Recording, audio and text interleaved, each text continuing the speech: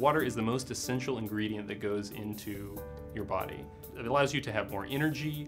It lets you get through the day with far more concentration. Things like sleep quality, cognition levels, mood, stress.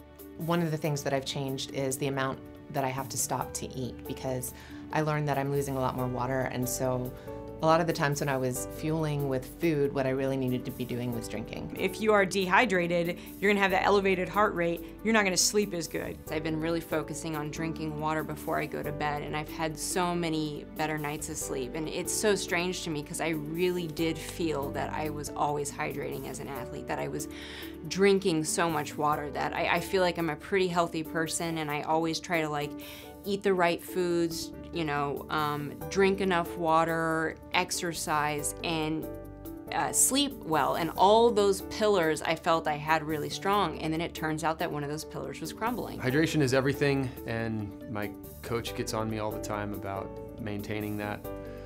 But when you're in the middle of racing, the last thing you think about really is, I need a drink, because a lot of times you're not necessarily thirsty or you're not hungry. So it's hard to stay on top of. And once you're thirsty, it's kind of too late. The correlation between being hydrated and how I feel is extremely tight, especially for my training sessions or my races. And I don't need a lot of supplements or other things to, you know, a shot of coffee or a thing of Spark to get me going, because I just feel good because I'm hydrated.